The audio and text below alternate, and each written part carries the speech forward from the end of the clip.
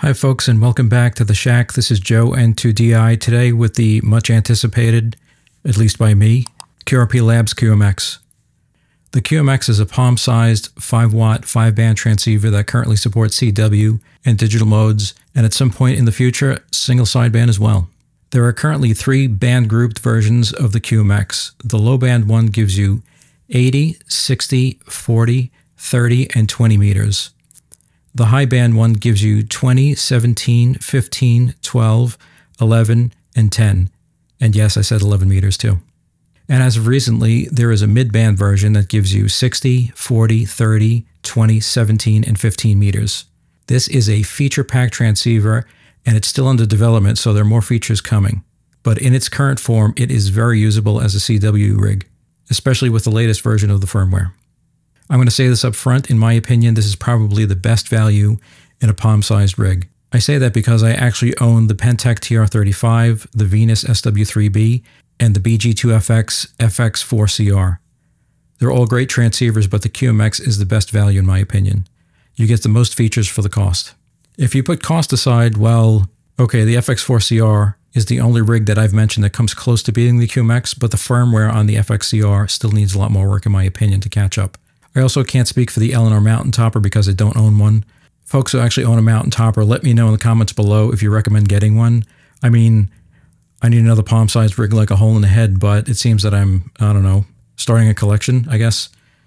So if you think it's worth getting one and adding it to my collection, let me know. I know, I have problems. Anyway, the QMX comes as a kit for about $102 US as of September 20th, 2024. If kit building isn't your thing, you can get a built one with the enclosure for about $172 US delivered. Unfortunately, though, you're probably going to have to wait between 4 and 6 months to get one built. A friend of mine ordered one at the beginning of May 2024, and it took about, I think, 4 months for him to get it. So it kind of depends on the size of the build queue when you order. Okay, let's talk specs.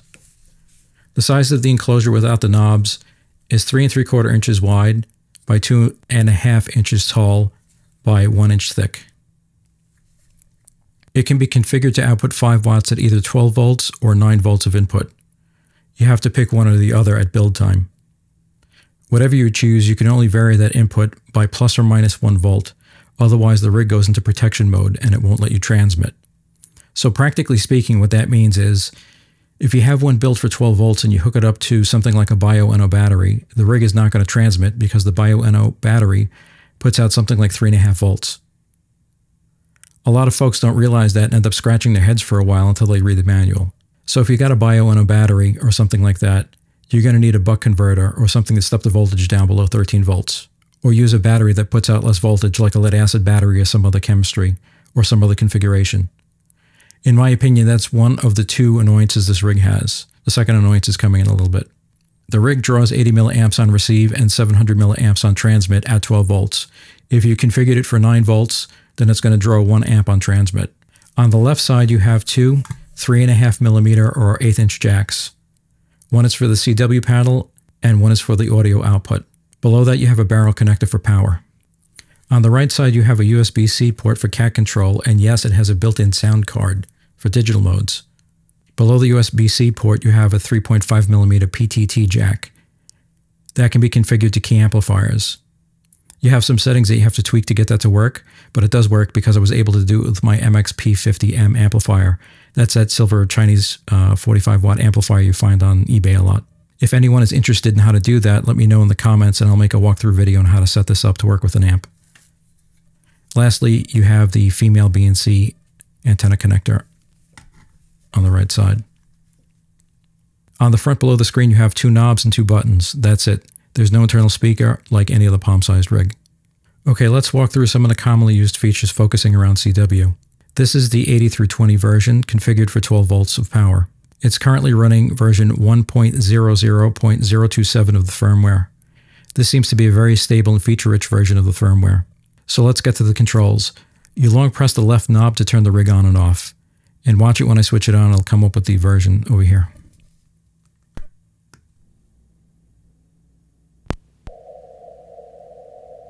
Turning the left knob sets your AF gain, or volume.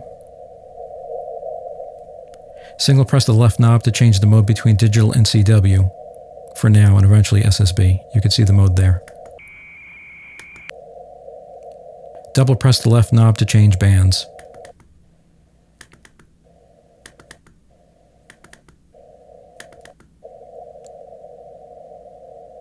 The two buttons in the center have functions, but in the menu, it's good to know that the left acts as a select button and the right acts as an exit button.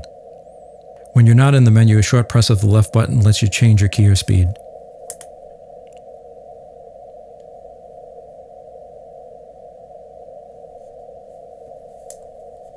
Double press the left button to enable RAT.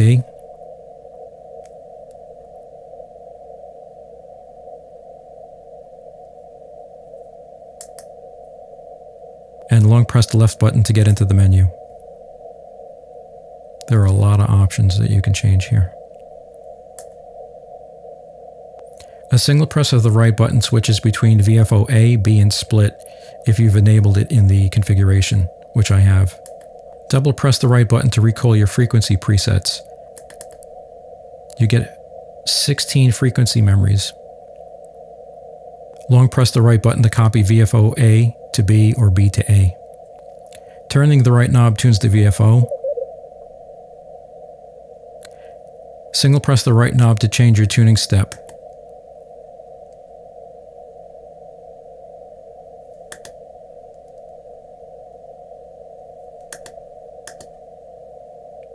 Double pressing the right knob selects message memories for playback, like your CQ message. You get 12 message memories that are 50 characters long. Most rigs like this only have 1 or 2 memories.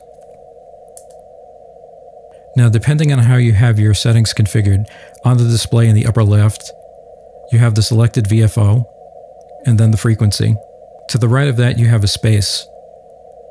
That can be a single character or a space. The space means that you're in normal mode. The possible characters that could appear there are P for practice mode, an M for message mode when you're playing back a recorded message, or S for safe mode. Safe mode means your rig isn't going to transmit because either of high input voltage or a high SWR. If safe mode comes on, then just fix whatever the issue is, then go into the menu and back out again, and it'll clear safe mode. To the right of that, you have your mode, which is either CW or digital. Right now, like I said, eventually single sideband as well. To the right of that, you have your S meter on the top and your SWR meter on the bottom. To the right of that, you have your battery voltage. It's configurable, so you can have it configured as a number like I have here, or a graphical representation that looks like a battery that's, I think, completely full at 13 volts and empty at 11 volts. On the second line, you have the decoded text if you have the CW decoder like I have turned on, or you can have the VFO-B frequency if you're running split, or the RAT offset if you've enabled RAT. To the right of that, possibly you have the clock turned on. Unfortunately, the clock gets reset when you power the rig off. That's the other annoyance this rig has. It doesn't keep track of the time when you switch the rig off. I happen to have the clock turned off. The menu has quite a few settings. This video would be way too long if I went through all of them. Some of the interesting things to know are, for CW, you can operate in full or semi-break-in mode. The CW pitch is configurable along with the filter bandwidth that can be set from 950 Hz wide all the way down to 50 Hz. That's kind of uncommon for rigs like this. It also has an automatic gain control that's configurable in the menu, high SWR protection, and high voltage protection. Some other cool features are it can beacon whisper, and you could use it for digital modes like FT8. And like I said, it has a real-time clock. There's an interesting mode in the settings that you can configure to output a continuous tone at a certain percentage of your maximum power, like 50% or something like that. When you switch it on, it displays your SWR, so you could use that with a manual or an automatic antenna tuner. I'll demonstrate with the manual tuner that's attached to this.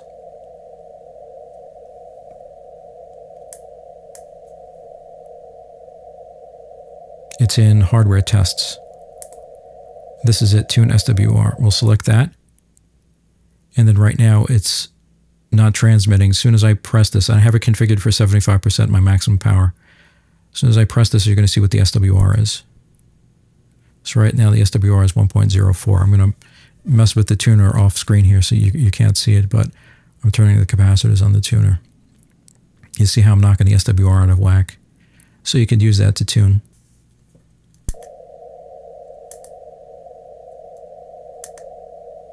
Okay, I'm going to compare the QMX to the Venus SW3B because they're close in size and price. I'm going to highlight some of the differences and reasons why I think the QMX is a better value. If you don't know, the SW3B is a great 3-band CW only rig that covers 20, 30, and 40 meters. The QMX, on the other hand, gives you 5 bands, and you could select from 3 different band groups. The SW3B has 1 message memory, and the QMX has 12. The QMX has an SW meter, whereas the SW3B does not. The QMX has configurable filter bandwidths and adjustable CW pitch. The SW3B filter bandwidth and CW pitch are fixed. The QMX has 2 VFOs and it allows you to operate split. You have to fake split operation with XIT on the SW3B. The QMX gives you digital modes and eventually single sideband. The SW3B is a CW only rig. The QMX gives you a CW decoder if you're into that. The SW3B does not have that option. Now, what are some of the advantages the SW3B has over the QMX? Well, a real practical one is the SW3B can operate over a wide input voltage range between 8 and 15 volts. That is very useful. The SW3B also gives you an external RF gain knob, which is really nice too. But other than that, well, there isn't much more. Cost-wise, the SW3B is about $16 more expensive than the QMX if you have it built with the enclosure. And it's $66 more expensive if you buy the QMX kit with the enclosure. You can see the values with the QMX. I love the SW3B, don't get me wrong, but you get so many more features with the QMX. It's a clear winner. If you have to choose just one, it's going to be the QMX. Now, if you have gear acquisition syndrome like me, well then, you're probably just going to buy both of them and blame me. So, you're welcome. With that, from the Shack of Joe, November 2, Delta, India, I wish you all good health and a very 73. Bye-bye.